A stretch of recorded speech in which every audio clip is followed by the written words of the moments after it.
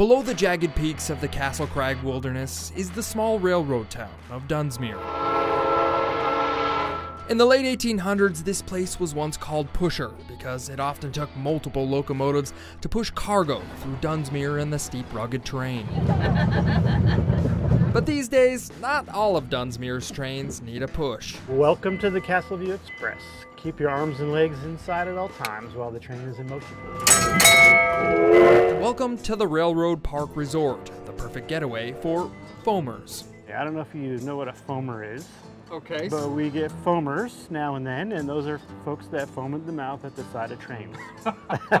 Well, if train spotting is your thing, this is the place to do it. For example, the resort's 1927 Willamette steamer gets a lot of looks, but there is just one problem. It's not currently running because I can't find the key. Oh, So the key is lost, so we can't get it turned on. Lucky for me, co-owner Mark Lilly did have his keys to his electric passenger train. How many rail cars do you have?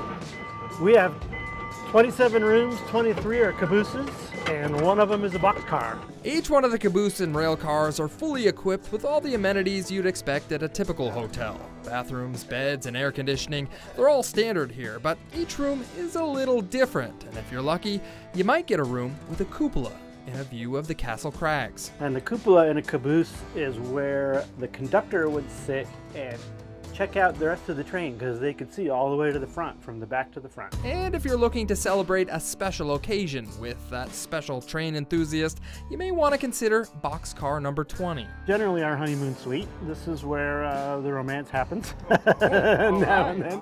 Mark says at one time this boxcar may have carried cattle, but now it carries a clawfoot tub, a fireplace, and a wall of mirrors. This is for the view? Yeah, so you can see what's going on in the other part of the car. Okay. Each one of the 27 rooms have their own feng shui. Mark and his wife have been remodeling the place after they bought it from the original owners in 2018. What's the basic history about this place again here? So in 1968, Bill and Alberta Murphy purchased a whole bunch of cabooses and put them on here and made them into lodging cabooses. Getting the cabooses and rail cars to this location was no easy task. Everything had to be trucked in pieces and put into place with cranes. And the rail car resort, well, it was an engineering feat of its own. So this is actually 9 rail cars all put together, many deep and a couple wide.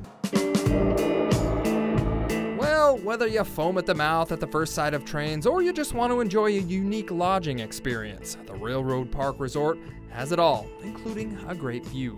From the Railroad Park Resort in Dunsmuir, I'm John Bartell. Hope to see you on the back road. Hit that horn!